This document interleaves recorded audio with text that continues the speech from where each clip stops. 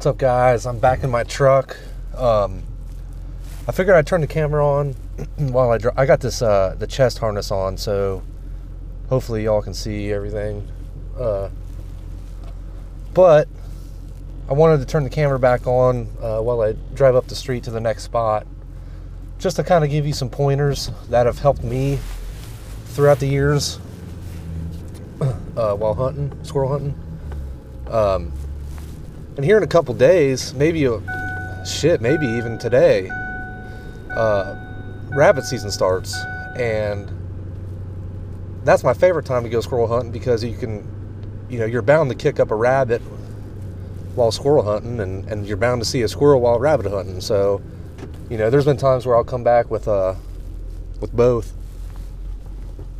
But anyways, as far as squirrel hunting tips, everyone seems to do it a little bit different. I am not one of those guys that will sit there for 4 hours next to a tree. I used to play a lot of Call of Duty back in the day. I'm gonna have to turn that off. Hopefully this don't block nothing.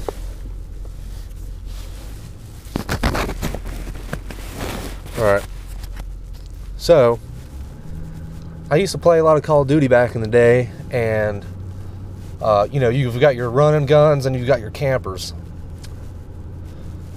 Well, I was kind of a mobile camper. I would go somewhere, sit for just a second, and then keep going. And that's kind of what I do when I squirrel hunt. Obviously deer, you sit down for, a few hours, but squirrel, I like to listen for them. I like to hear them kicking up leaves and their claws on the tree bark, and obviously the leaves right now are crispy still, so I'm making a lot of noise as I'm going, but that's one of my advantages, and that's a tip. Don't always think it's the best to sit. Of course, my way's not always best either. There's been times where I've been deer hunting and I've seen 5 squirrels right, within 10 feet. Just sitting there still. But that's not the way I like to squirrel hunt. I've had plenty of success doing the kind of mobile camping thing and listening for them. You got to have a good ear. When it's cold, like right now I got a toboggan on, but I don't let it cover my ears. I kind of flip the ears up, try to get as good hearing as you can. And vision, definitely, you got to be on the lookout. So, just a tip, try mobile camping. If you're the kind of guy that sits there and waits, and try stalking them. It definitely works. Every time I go, I usually get 1 or 2 squirrels. I mean, I would have had that one, but I missed.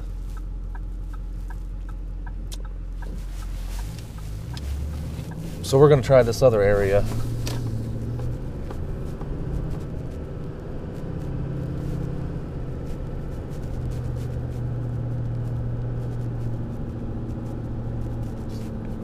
It's one of those days outside where it's like hot cold. Like, it's too cold to go out where you're comfortable, but it's too warm to where you put on jackets and stuff and then you get hot. So right now I'm kind of hot.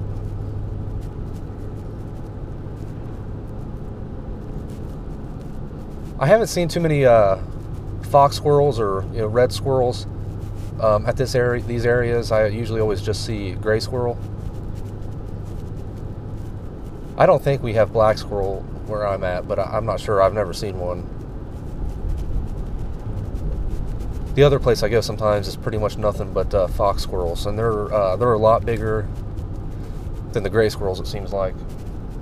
And if I get one, I'll show you guys how to clean it, or how I clean it anyway.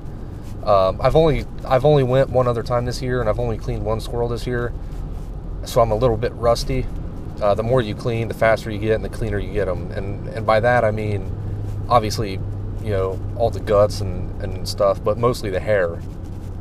The hair, if it sticks on the skin, it's on. You can't get it off. I mean, you could sit there and pick off each hair for 2 hours and probably still never get them all. So that's the main thing you want to watch, is make sure you get all of the fur off, all the hair, as you're skinning it, because like I said, you're screwed if you don't. A little tip though, my dad always taught me, however I've never personally done it, is if you do get some hair, you can take it over a gas stove, or a lighter, I guess, would do the same thing, and just kind of singe the hair off. They say they used to do that when they would get a few hairs on there. But it's almost impossible not to get a couple. A couple you can pick off, but when you mess up and accidentally brush it up against the skin and you get like 100 hairs, you're screwed. So just be careful with that. We're almost there, just on the other side of the lake. And I am starving. I should have ate something, because when I don't eat, I don't feel that good, because I got blood sugar problem. So yeah, I got the Stoker Condor 410 over under out there with me today. It's always done pretty good for squirrel and rabbit, but you got to be close. I mean, nothing really against that gun, but just the 410 in general is just it disperses very wide, very fast, and that's what I think happened with that squirrel that I missed. I think I was just a little bit too far. It just probably just shot a bunch of pellets all around it. But if you're close enough, it absolutely drops them perfect, nice, clean. And I'm all about the clean kill too. If something's suffering, I can't stand to see that. So I try to make it as fast and I guess painless. Oh damn, somebody's here. And it's a one spot. Well guys, that was a fail. Someone's in my spot, but I got one more up my sleeve. Let's go peep it. I got a couple squirrels here one time, but I've only squirrel hunted it like once or twice. God, that sun is bright.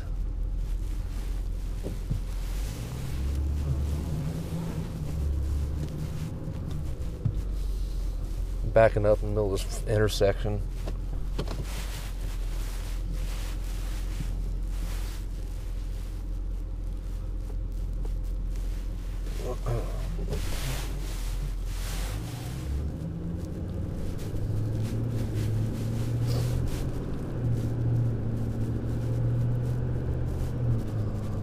That sucks. There's usually no one there, but of course the time where I actually want to go and show you guys there's someone there. That guy might be deer hunting though. Although, I did hear a shotgun, so maybe he's squirrel hunting over here. Rabbit, I don't think rabbit's in yet. I think it's next week. That's pretty much the only thing in season is squirrel. Of course, coyote and possums, I think, and maybe a couple other nuisance species are always in season.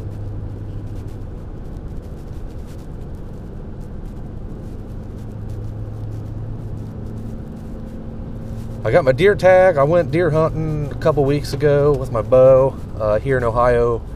They just reintroduced rifle season during gun season, which is only 3 days, I believe.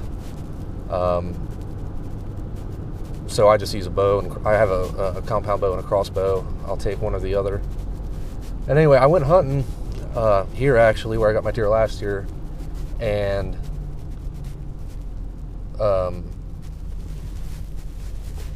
I couldn't stay. That was shortly after I had LASIK done, and I couldn't stay very long because my eyes were just bothering me. They were dry, they were blurry, and even if I seen a deer, I wouldn't have felt real confident shooting it.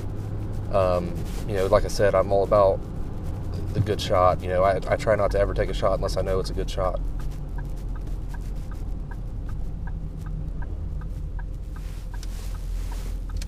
Damn, somebody's here.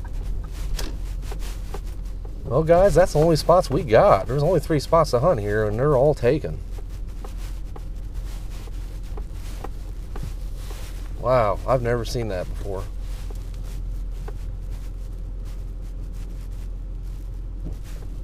Well, guys, I guess that pretty much wraps up this.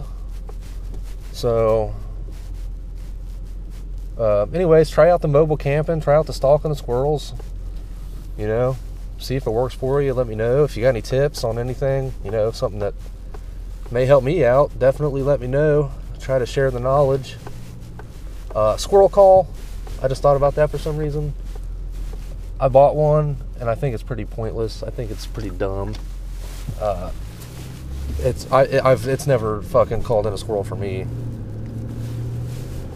I think they just look at me and laugh. They don't even care.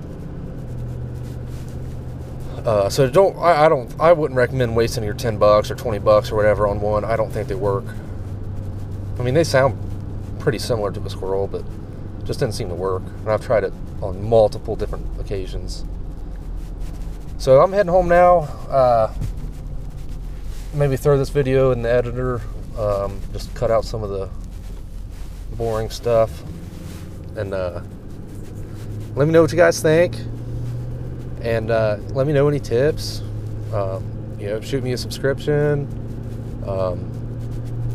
You know, I try to be connected with the viewers. Always comment back. Always, you know, stuff like that. So, like, comment, subscribe. I'm doing the gun reviews now.